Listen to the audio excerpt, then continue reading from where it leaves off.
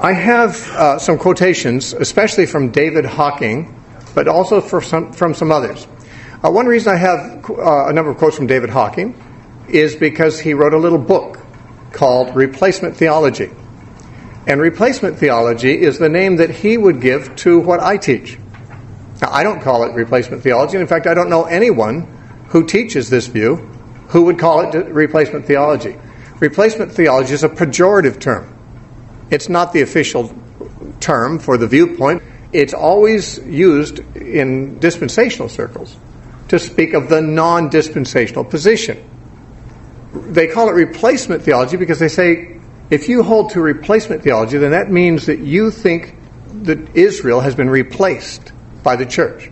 That the promises God made to Israel now belong to the church, and there's been a replacement. Let me just read some of these things from David Hocking, but there's some other authors I want to quote too. But David Hocking is a good example of a dispensational teacher talking about this matter of Israel and talking about the people he disagrees with on it. I chose so many quotes from him because his quotes are so standard of what you'll find in almost all dispensational works. He said, "It's amazing how much confusion there is among evangelicals with regard to Israel and the Jewish people. Much of it stems from the lack of solid biblical teaching about the covenants of God. It is alarming how many ancient errors are re-emerging in churches today with respect to Israel. Some Bible teachers and their followers are seeking to create confusion on this important subject," unquote. Now, I wonder how he knows this to be the case. How does he know some people are trying to cause confusion on the subject? I would teach something different than what he teaches on the subject, but I'm not the least bit interested in causing confusion on the subject. I'm just a Bible educator. I just happen to disagree. I see it differently, and I'd love to clarify, not bring confusion. As far as I'm concerned, when he says it's amazing how much confusion there is among evangelicals about Israel, I think that confusion has in fact mostly been caused by dispensational teaching. That's just my take. When you hear something different than what you've heard, let's say you hear non-dispensational teaching tonight, and you've only known dispensational teaching before, this doesn't have to cause confusion. It certainly wakes you up to the fact that there might be more than one way to look at something. But you don't have to be confused about it. You can say, oh, now I know there's two possibilities. I'm going to have to give this some thought. You can assume for a lengthy period of time a position of indecision. I haven't decided which view is true. I thought there was only one view. Now I know of another. And they both sound reasonably good. So I'm going to remain undecided until I can settle the question. I'm not going to be confused. This isn't confusion. This is education. This is, as it says in the Proverbs, he that is first in his own cause seems right until his neighbor comes and examines him. Okay, somebody came first in all of our lives. Each of us had somebody who first got to us and fed us our initial theological system, whatever it was. For many it was dispensationalism, as it was for me. But when a neighbor comes and examines that system or cross-examines it, sometimes the system doesn't look quite as solid anymore. And that isn't necessarily to be construed as an attack, either on the system or on the people who teach it. It's just a matter of saying, hey, there's other ways to look at this. Let's keep thinking. Let's keep learning. Let's see if we've got anything wrong that we can get more right by conforming more to what the Bible says. So that's my approach. I'm not interested, as David Hocking says, as he says, some Bible teachers and their followers are seeking to create confusion on this important subject. I don't know if I've ever met a Bible teacher who's seeking to create confusion. Some teachers do create confusion, it may be, but they're not seeking to do that. Most teachers really would like to just teach what they think is true and hope that people will see it clearly. Now, here's very common claims, such as you'll find in dispensational sermons and literature all the time. Quite a few of these come from David Hocking, but not all of them. In his book, Replacement Theology, David Hocking said, "Keep your eyes on Israel. Israel is the key to Bible prophecy and to biblical understanding. It is the centerpiece of God's prophetic program. And God has never forsaken Israel and will fulfill all his promises to her." It's a very strong dispensational stance, because the non-dispensational view, that is the view that Christians have mostly held throughout history, is that it's not a matter of God forsaking Israel. It's a question of whether Israel has forsaken God. God sent his Son to redeem Israel, to save Israel, to present himself as the King of Israel. For the most part, most of the people of Israel were not interested. Now, the question is, as they have rejected their king, is that tantamount to leaving God? Or can they still be the people of God while rejecting the king that God sent to them? Apparently some people think that Israel can be still God's people even while they're rejecting the Messiah. But the church has generally throughout history taught, and the Bible seems to teach, that the rejection of Jesus is the rejection of God. And therefore, not only Israel, but all the Gentiles who reject Jesus simply cannot lay claim to being God's people so long as they're rejecting the Messiah. And only those who receive Christ are God's people. And that's true whether Jew or Gentile.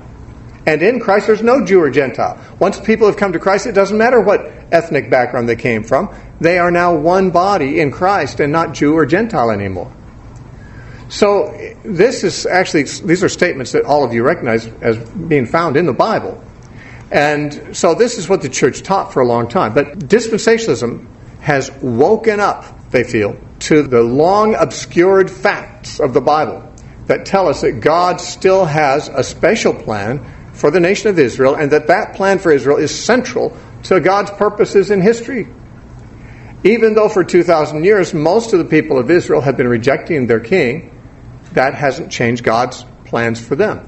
So we read here that God has never forsaken Israel and will fulfill all his promises to her. Well, the question is, are all those promises unconditional? Or are some of them conditional? And if they are conditional, has Israel met the conditions for God to fulfill those promises? We need to look at those things. We need to ask the questions because they're relevant questions.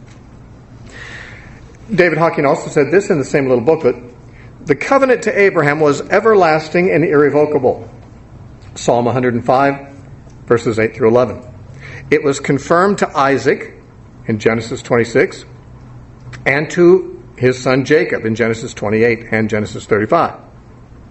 And applied to the 12 sons of Jacob who were called the 12 tribes of Israel, Genesis 49.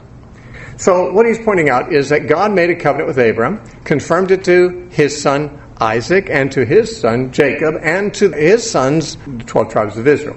I agree. This is not a distinctly dispensational statement, but they think it is. Because when they think of a non-dispensational view, they're thinking of what they call replacement theology. What they call replacement theology suggests that God has just decided that Israel was a bad idea, a bad investment of his time. He's just dumped them and now he's gone for somebody else. Those who don't hold the dispensational system would prefer a more accurate descriptive term for their theology.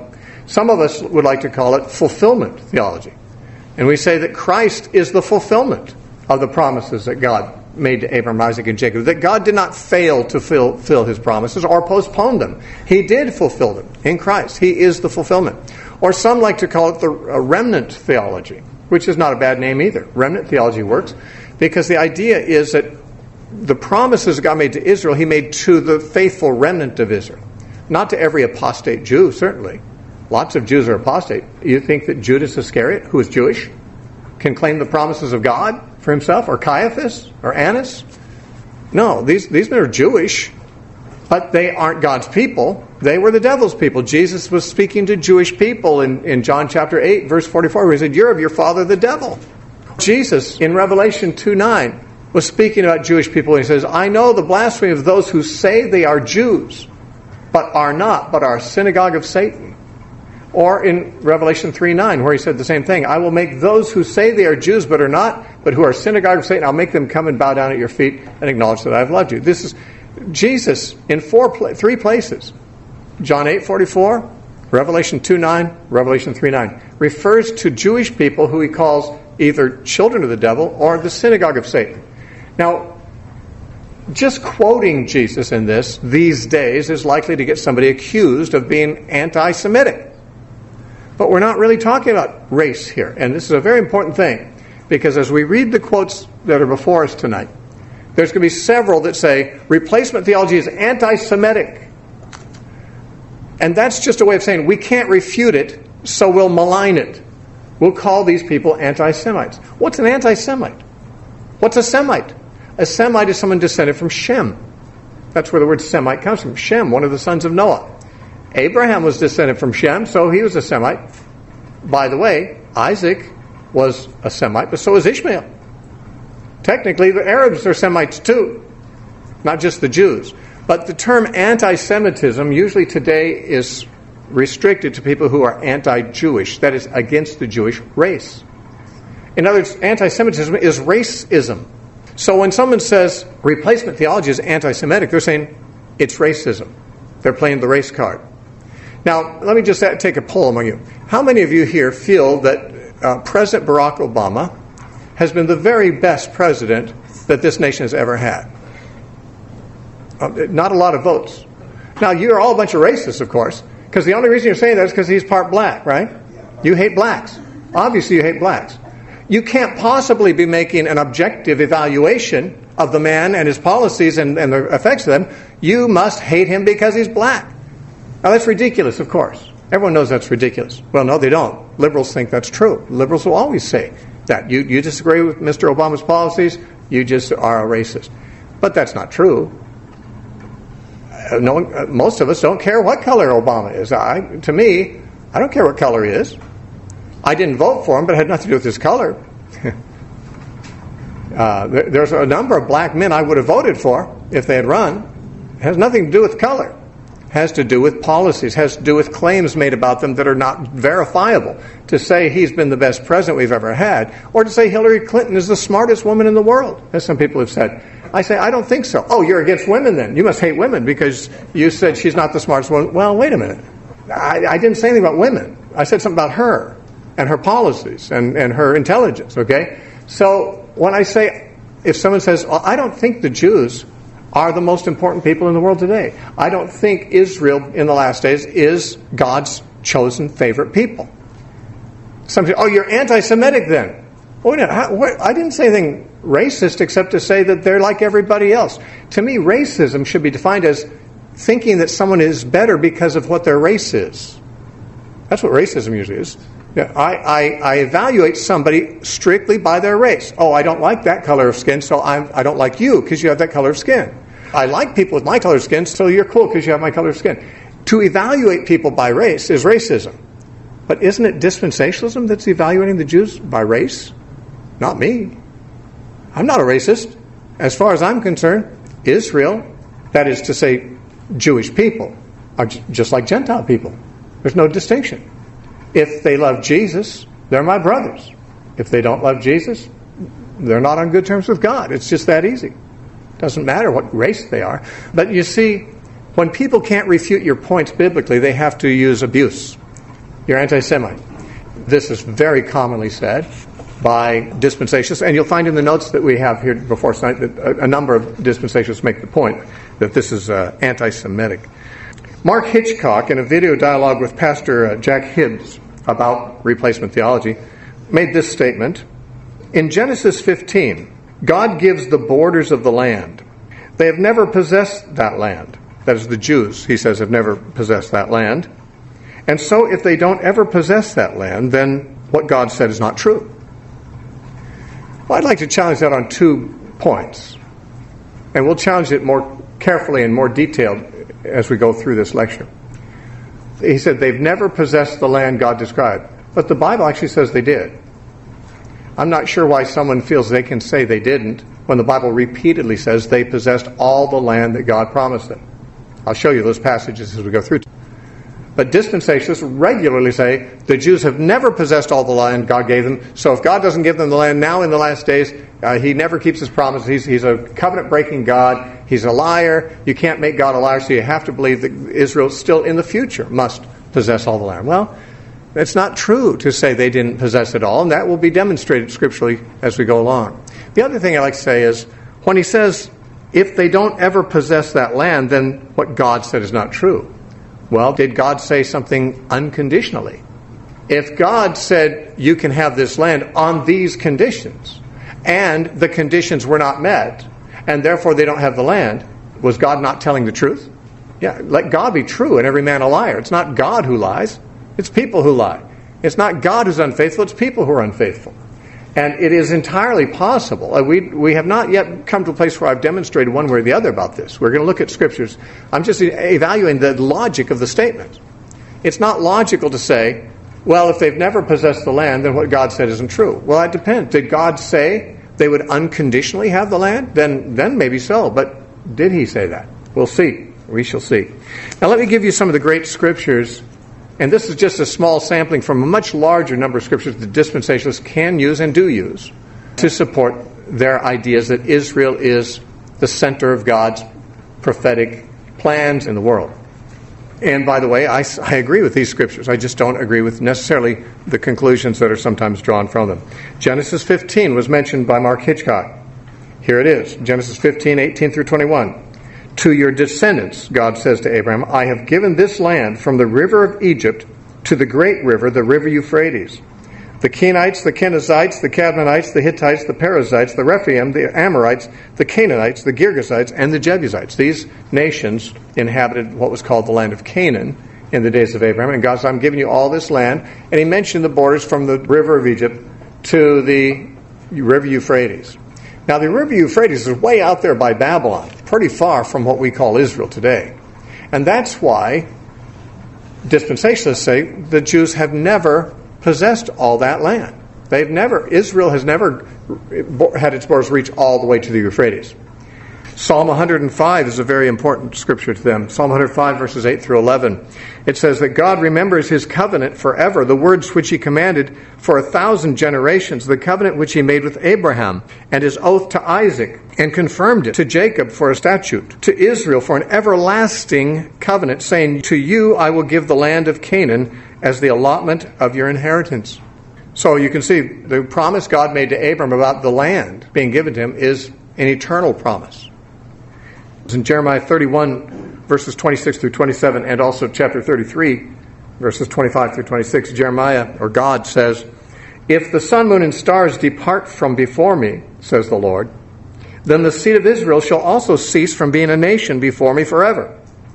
If heaven above can be measured, and the foundations of the earth searched out beneath, I will also cast off all the seed of Israel for all that they have done.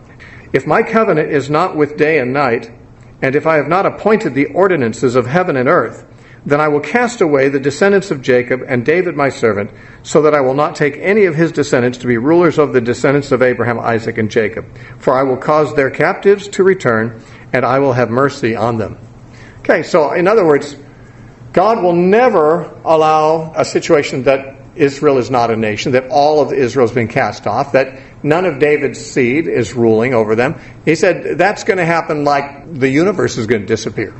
You know, if the sun, moon, and stars disappear, well, then you can count on me not taking any of Israel to be a nation anymore, not taking one of David's sons to be king anymore. In other words, I'm not going to do that. These are, therefore, promises that seem to have an eternal duration. In Romans 11, verses 1 and 2, Paul says, I say then, has God cast away his people? Certainly not. For I am also an Israelite of the seed of Abraham, of the tribe of Benjamin. God has not cast away his people whom he foreknew. And in the same chapter, verses 25 and 26, Paul says, for I do not desire, brethren, that you should be ignorant of this mystery, lest you should be wise in your own opinion, that blindness in part has happened to Israel until the fullness of the Gentiles has come in. And so all Israel will be saved. This last line especially, so all Israel will be saved, is thought to be a confirmation of many Old Testament passages about God bringing Israel back to their land in the last days, reestablishing them as a nation, and never departing from them. All Israel will be saved, Paul said. Now, I would just caution you, they could get saved without having anything to do with the destiny for a nation of Israel. That has to be considered as a separate topic. And it will be. Now we want to talk about supersessionism, which is the proper name for replacement theology. The dispensationalists call it replacement theology, and they hate it. And because they hate it, you will never hear the expression replacement theology except with disdain. It's a pejorative. No one I've ever met who holds that view calls it that. The proper name throughout the centuries for this view is called supersessionism, because it comes from the word to supersede. And that is that the new covenant has superseded the old covenant. Now, it's mighty hard to dispute that scripturally, since the Bible itself says very clearly in Hebrews 8:13 that where there's a new covenant, it has made the first one obsolete. Or where Jesus said to Israel, the kingdom of God is taken from you and given to a nation that'll bring forth the fruits of it. Sounds like something has superseded Israel's role there too. Now, exactly how that works and how it fits with all the predictions about Israel and so forth, we will be interested in finding out. But the term is more properly supersessionism, not replacement theology. The idea that the New Covenant has superseded the Old Covenant. That's why we have two parts of our Bible, an Old Testament and a New Testament. And they are addressed really to different people. The Old Testament is addressed primarily to the ethnic Israelite. The New Testament is to the Christians. Supersessionism then does argue that there is a sense in which some of the things that pertained to Israel in the Old Testament have been superseded by new developments in the New Covenant. What those things are, again, will have to be discovered case by case from actually looking at the Scriptures. Justin Martyr was a very early Christian writer in the 2nd century, one of the earliest of the Church Fathers. Justin Martyr said, "For the true spiritual Israel are we who have been led to God through this crucified Christ." In other words, we Christians. The true spiritual Israel is us Christians. Now, it's an amazing thing that this statement of Justin Martyr would be controversial, since Paul himself said to Gentile believers in Philippi, in Philippians 3:3, "We are the circumcision." We Christians are the true circumcision. Or Paul says in Romans 2, verse 28, "He is not a Jew who's one outwardly, neither is that circumcision which is outward of the flesh, but he is a Jew who's one inwardly, and that circumcision which is of the heart." So we're talking about spiritual circumcision, spiritual Judaism, and Paul even refers to the church in Galatians 6:16 as the Israel of God. In Galatians 3:29, Paul says, "If you belong to Christ, then you are Abraham's seed and heirs according to the promise." So not necessarily Jewish Christians, Jews and Gentile Christians. But the churches, he said those two were more Gentile than Jew. But he said to the Christians, "You are Abraham's seed. You're the heirs of the promise. You are the true circumcision. You're the true Jew, the inward Jew." Why then would Justin Martyr's statement, which says, "For the true spiritual Israel are we who have been led to God through this crucified Christ," why should anyone think that controversial? And yet, dispensationalists think that's quite wrong. Not only quite wrong, but quite heretical. They mince no words in denouncing this viewpoint. Dr. Roger DeProse wrote a book called Israel and the Church, The Origin and Effects of Replacement Theology. He's not favorable toward replacement theology. He writes it to debunk it. He said, "During the formative period of the Christian tradition, the common view was that what was promised to Israel found its ultimate fulfillment in Jesus, the Israelite par excellence. It follows that the church completely and permanently replaced ethnic Israel in the working out of God's plan as the recipient of Old Testament promises originally addressed to Israel. This view is variously known as supersessionism or replacement theology." Now, this is, of course, just a statement, not a critique, although his book does present a critique, and he does not think supersessionism or replacement theology is the best view biblically. But it's interesting, he mentions that it was during the formative period of the Christian tradition. He means during the age immediately after the death of the apostles, the early church fathers. It says the common view was that what was promised to Israel has its fulfillment in Jesus and in the church. That's true. That was the view of all the church fathers. That was the formative period of theology. And this is acknowledged by dispensationalists. What's ironic is before we're finished reading these dispensational quotes, we're going to read some saying this supersession or this replacement theology is part of a satanic end times deception. Right, so this is a new satanic end times deception, and yet they admit that it was the view of the early church. In fact, it was not just the view of the early church. They mention it was the view of the early church. They don't say how long it remained the view of the church. From the early church until 1830, it was the view of the church. And David Hawking, in his book Replacement Theology, says, "Early church leaders became convinced that the church had replaced Israel, and the hatred for the Jewish people intensified." Now let me stop right there. There we begin to have the link between replacement theology and anti-Semitism, hatred for Jewish people. I hardly think that people who had the Spirit of Christ would hate the Jewish people or hate anyone else. Christians don't hate people. Now, I will say this. And dispensationalists like to quote them. People like John Chrysostom and Martin Luther, in some of their sermons and writings, said some very harsh things about Jews. Very unkind things. Well, I would even say probably anti-Semitic. Except they probably weren't thinking in racial terms so much as in religious terms. Because the religious Jews in the early years of the church actually were the most adamant persecutors of the church. Before Rome ever persecuted the church, the Jews were doing so. It was the Sanhedrin that blackmailed the Roman governor Pilate to crucify Jesus. They said, if you don't crucify... Pilate wanted to let him go. In fact, Peter says in the book of Acts, Pilate was determined to let him go. But the Jews blackmailed him, said, if you let him go, we're going to tell Caesar, and you're going to be, your head will be on a platter for that. So Pilate caved in because he was a coward and didn't have any principles, so he crucified Christ, truly. But in the New Testament, it's always the Jews who are said to have done so. Even though the Jews didn't technically crucify people, it's the Romans that did that. But because the Jews pressured and blackmailed Pilate and got him to do it, Peter in his sermon in Acts chapter 2, Paul in 1 Thessalonians 2, verses 14, 15, I think it is, he said the Jews crucified Jesus. It's neither here nor there to me whether the Jews did or not. I'm not anti-Semitic.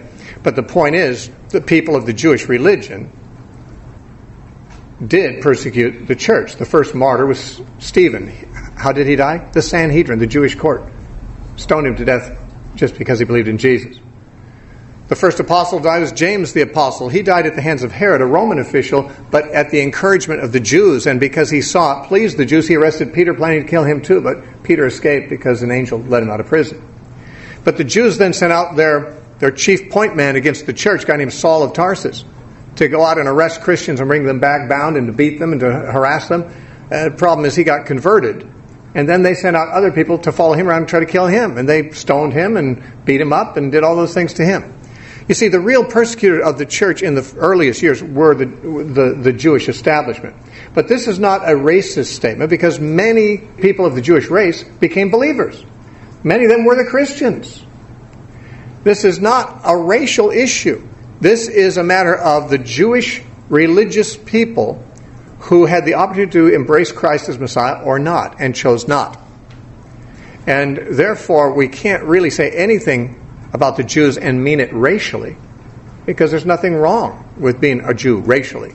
It's being a Jew by identity against Christianity. That is, the Jewish religion is an anti-Christian religion. And I'm not saying that to be inflammatory. In fact, I want to make sure I'm not saying anything inflammatory. It's just a fact. Modern Orthodox Judaism is Talmudism. They don't follow the Old Testament. Well, they follow some things in the Old Testament. They can't follow the main things in the Old Testament because there's no temple. The main things about Jewish religion in the Old Testament is a sacrifice system with Levites and animals being slaughtered at a temple. None of those things have happened since 70 AD, and I don't think they're going to happen again, though some people think they will. In any case, if they do happen again, it'll be in defiance of Christianity. Because the reason the temple was destroyed, Christians believe, is because it was needed no more. Jesus offered himself as the final sacrifice. There never has been a need for another sacrifice since, though the Jews continued to offer them for 40 years until the Romans came and destroyed the temple. The point is that even when the Romans destroyed the temple, the Jews didn't get the message. You'd think, oh, God's trying to tell us something. And some of them probably did get that message and came over to Christ, because there's always been many Jewish people who've come to Christ. But many of them said, we will do anything but that. And so we're going to keep a Jewish religion that doesn't have a temple, doesn't have a sacrifice, doesn't have a priesthood. In other words, doesn't have most of Leviticus at all. Doesn't have most of the essentials of what made the Jewish worship what it was. We're going to instead follow the traditions of the rabbis and the Talmud, and now modern Orthodox Judaism is Talmudism. And you want to read about Jesus in the Talmud, they talk about him. They say he's the illegitimate son of Mary and a Roman soldier. They say he was a sorcerer. Some of the most blasphemous things about Jesus in all of literature are found in the Talmud. If anyone says, Jews, they're kind of like Christians, aren't they? Well, in what way? You know, they're monotheists, so are we, but that's pretty much where it ends. Well, I don't know, they accept Moses and the prophets as true people of God. We do too. But when it comes down to Jesus, that's what defines Christians. We recognize he's the Lord, the King of Kings, the Messiah. And the Jews say he was an imposter, he was a sorcerer, he was an illegitimate bastard. That's what the Jewish Talmud says about Jesus. So Judaism is technically an anti-Christian religion. Now, that doesn't mean they're any worse than Buddhism or Hinduism or any other anti-Christian religion or Islam. I'm not singling out the Jews to say bad things about them. I'm just trying to put things in perspective. When we talk about Jews who are not Christians, we're not talking about people who are almost like Christians. We're talking about people who hold an anti-Christian religion just like Muslims do. In fact, when Christians today, always dispensationalists, say we really need to send some money over to the Jews to help them, encourage them to build the temple. You ever known a church that did that?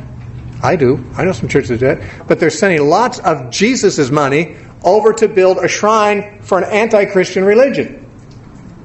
You see, if the Jews ever build their temple again, they're building it in defiance of Jesus Christ. They got rid of Jesus, and God got rid of their temple. And they've never had the opportunity to rebuild their temple since, but some of them would like to. And if they do, it's like shaking their fist at God saying, you took our temple away, but we're going to build it again anyway, and we're not going to adjust ourselves to what the destruction of the temple in 70 AD was telling us. We're not going to recognize Jesus. So for Christians to send money to build a temple in Jerusalem, well, why don't we send money to build a mosque at Ground Zero in New York? Why not? It's an anti-Christian shrine. The temple's an anti-Christian shrine if they build it. Christians are not thinking straight. Why? Because dispensationalism has told them that Israel and Jewish are pretty much what God's all about. Where the Bible actually teaches that Jesus is what God's all about and what we're supposed to be all about. And the fact that someone like David Hawkins say, keep your eyes on Israel. I mean, this statement we read, Israel is the key to Bible prophecy and to biblical understanding. I always thought Jesus was the key to Bible prophecy and biblical understanding. It's kind of the impression I got reading Paul and Peter and Jesus. Who's replacing something here?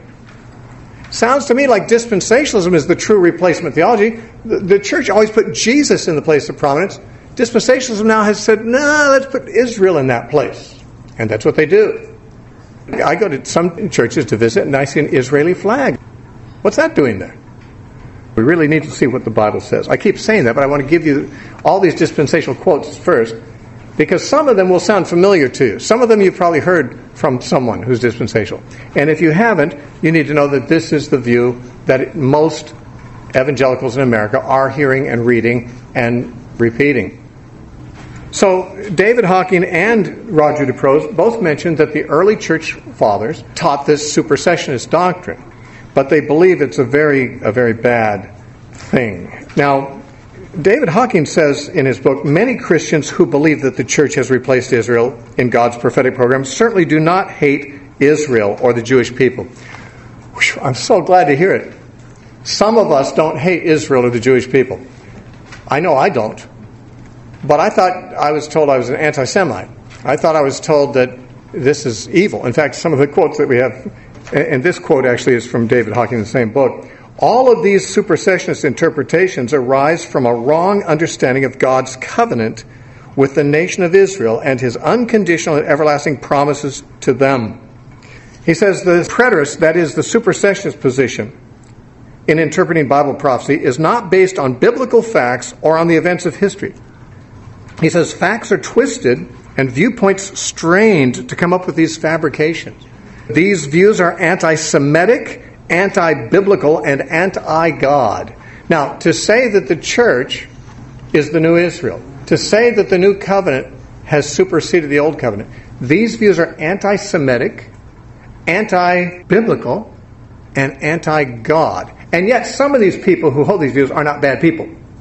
They're just anti-Semitic, anti-biblical, and anti-God people, and call themselves Christians.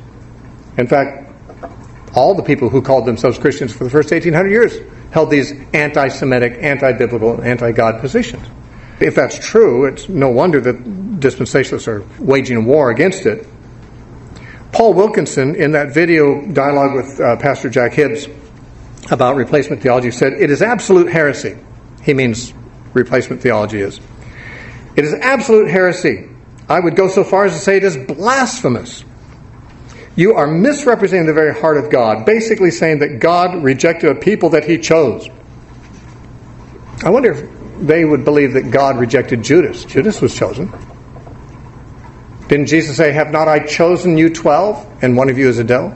Judas was one that was chosen. Did God reject Judas after he left, or is he in heaven now? I think most dispensationalists would agree that Judas has been rejected. But he was one that God chose. So is it blasphemous to say that God has rejected someone that he chose, if in fact the persons in question have rejected God and betrayed God and turned against God? I don't see the strength in this particular argument. And to say it's absolute heresy and to say it's blasphemous is simply to say the whole church for 1800 years was blasphemous, heretical. And you got to wonder, who's the one deciding what's heresy and what's not? In the old days, it used to be church councils that decide those things. They'd call bishops from all over the churches of the world, and they'd hammer out, they'd search the scriptures, they'd pray together, I assume, and they'd argue things, and they'd finally decide, okay, this is what we think the Bible teaches, so whatever else is heresy. That's how they did it. But who's the one who gathered a council to say that 1800 years of Christianity is all heresy? Dispensational individuals who don't like the doctrine and just say, well, what can we say? We'll call it heresy. That'll keep people away from it. Unfortunately, for them, not all people are willing to just accept those labels without looking into it, and an increasing number of people are rejecting dispensationalism, and at least that's been my experience. A man named Jimmy DeYoung, in a website about dispensationalism called Rapture in the Air Now, he was talking about replacement theology. He said, Israel as a nation today disproves the anti-Semitic replacement theology that is part of some church doctrine, and in our world today is actually setting the stage for Bible prophecy to be fulfilled. Replacement theology is an anti-Semitic, dangerous theology which is actually setting the stage for Bible prophecy to be fulfilled. So, to believe anything other than dispensationalism is to be anti-Semitic. Of course, that's not a new charge. We're getting very accustomed to that charge. But it's also a last days deception of the devil. And that's what Paul Wilkins also said in that video, a dialogue with Jack Hibbs. He said, when we're talking about replacement theology, we're not condemning these guys. You know, many of them are brothers in Christ. We are saying this is dangerous. This is an end-time agenda that Satan is playing out in the church, unquote. So these people who hold it, we're not condemning them. They're brothers. It's just that they're absolute tools of Satan bringing in the Antichrist, you know. But, no condemnation, bro. There's no condemnation in Christ, even if you're maybe also in Antichrist at the same time. You're bringing in the satanic end times agenda by what? Believing what the church always taught? The dispensationalists believe that in the end times the devil will bring a great deception through Antichrist. Maybe they're it. They're the last days view. That is, they're a view that arose in the last days. They weren't around until less than 200 years ago. Of course, I'm not saying that necessarily. I'm not going to make those charges. But if we're going to argue that aberrant doctrines arising in the end times are a satanic strategy, there's no doctrine that qualifies more for that label than dispensationalism, which is an aberrant doctrine that rose up in the end times. If these are the end times. In any case, they rose up in late times in history. Now, I want to make this very clear. I have been saying dispensationalism started in 1830. It did with John Nelson Darby. But there's a lot of times dispensationalists say, would you stop saying that? It doesn't really matter when it came up. What's true is true biblically. It doesn't matter when it arose. And they are right. It doesn't matter when it arose.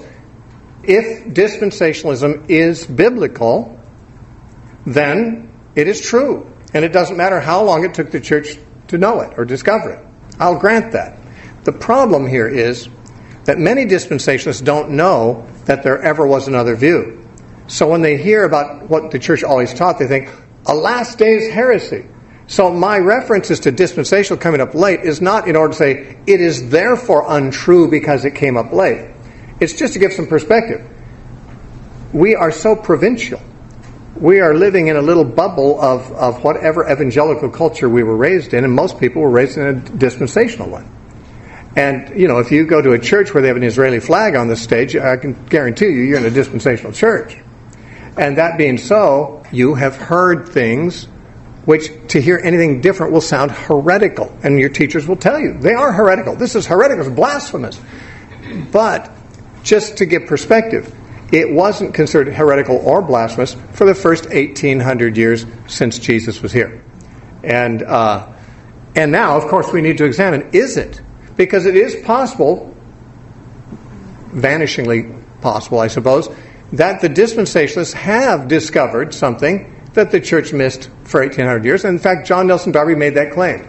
He called dispensational theology, when he invented it, he called it rediscovered truth. That's the term he used for it. He said the true gospel and the true teaching about the Bible was lost.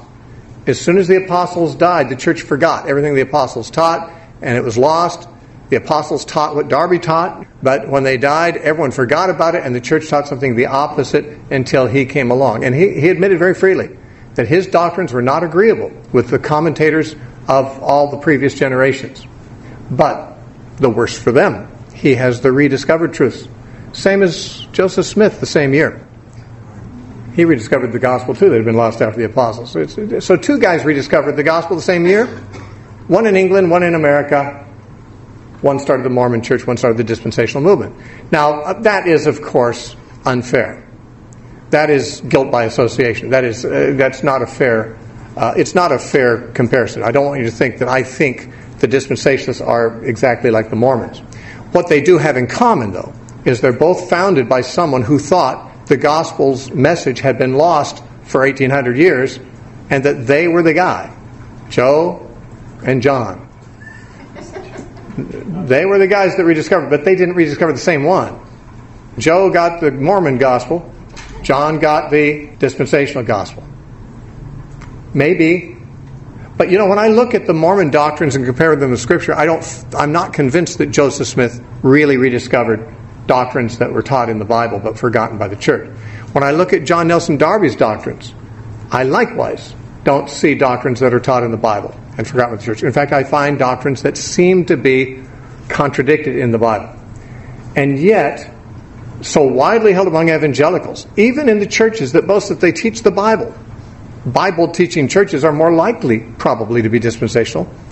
But you might say, well, how can a church and a pastor who knows the Bible so well possibly get it so wrong? Well, same way anyone else can.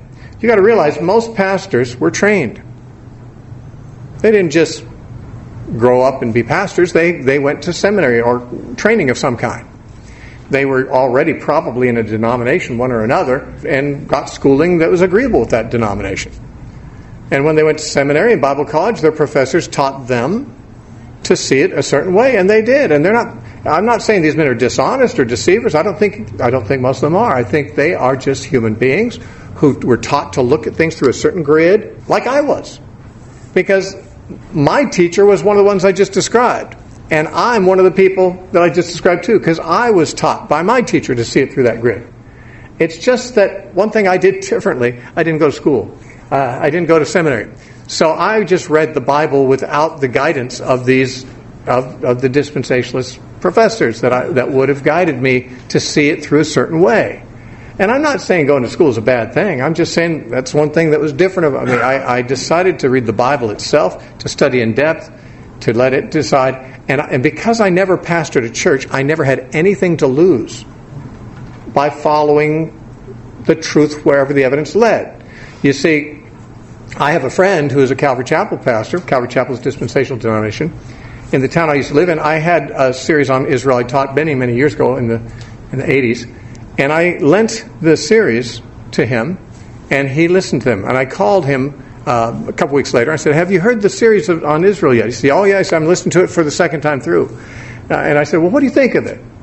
He says it's pretty convincing, but I know there's something wrong with it. I just haven't been able to figure out what's wrong with the argument yet, but I'm going to find it. That's what he said. And another guy, an Assembly of God pastor, also a dispensational denomination, listened to my whole set on eschatology. A friend of mine gave him the set and later asked him, what'd you think about it? And the guy says, it sounds like all the biblical arguments in that series are true. But he said, I'm an Assembly of God pastor. I cannot be an Assembly of God pastor if I agree with that viewpoint. And he said no more, but it was in a way of saying, I'll lose my job.